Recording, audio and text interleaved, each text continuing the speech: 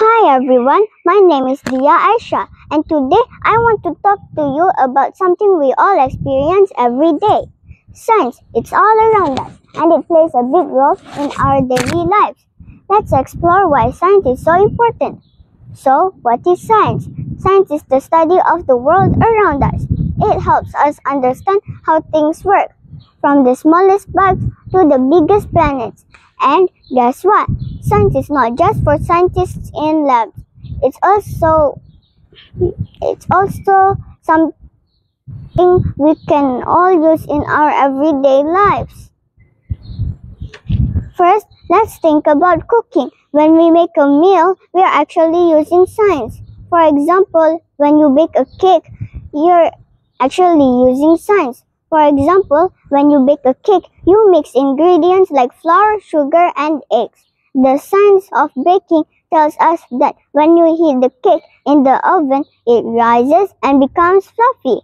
Without science, our cake would be flat and not very tasty.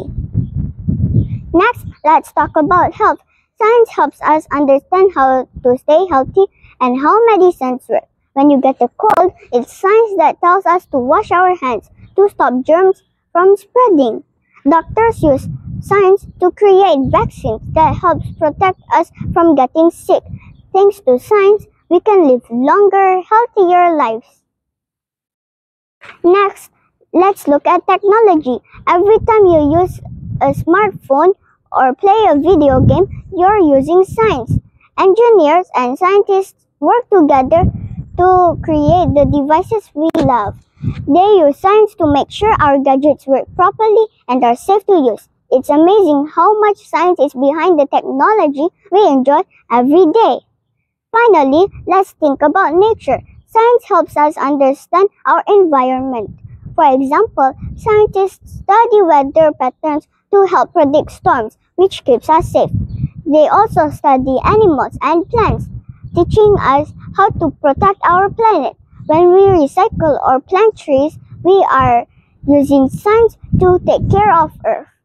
So, why science is so important? Because it helps us understand the world, stay healthy, enjoy technology, and protect our environment. Science is a big part of our lives, even if we don't always see it.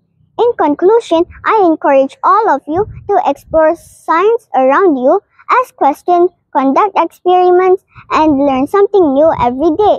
Remember, science is not just for the classroom. It's a part of everything we do. Thank you for listening.